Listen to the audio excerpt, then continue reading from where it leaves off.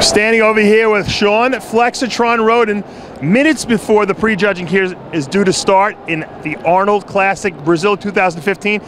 2 Arnolds passed, and you're not in it. That's a good thing. Is it? That's a good thing. You love the Arnold shows, I love though. the Arnold shows, but I mean, I'm getting for something, big, and my focus right now is, is the Olympia.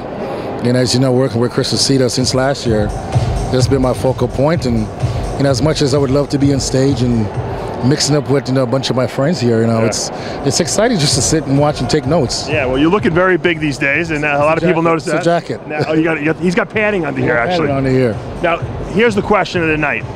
We have a stacked lineup: Big Ramy, Victor Martinez, Juan Morel, and of course Cedric McMillan.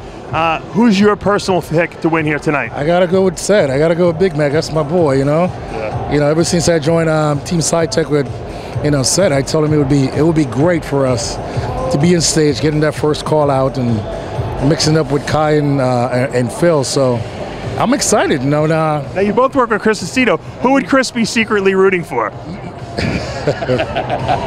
That's the thing. Chris doesn't have a favorite. Chris, but everyone does. Just like every parent has a favorite child. I'm gonna say me. I think you're probably right. I want to say me, but Chris takes care of each one of us. As we are, and that's what I love about him. And he treats us like we're the only one that's in the show. Not too many coaches do that. They normally say, this is my guy. Let me focus on that one. But Chris is like, hey, I want you to be ready. You need to be ready. So you don't get a better coach than that. Now, when you see all the guys you got to go up against, the Kai Greens and the Phil Heats, do you say are you the most scared of Cedric McMillan because he structurally is similar to you? I told Cedric in 2009. I hope everybody is listening. We turned pro at the same time, and I told him, to be honest, he's a bigger version of me. No disrespect to Kai, Phil, and and all the other guys, Dexter and Dennis. But when I looked at Cedric, I'm like, okay, if this guy get it right, I'm out of a job. Yeah. But I got to cheer him on because that's my boy, and I would love for him to be at the Olympia.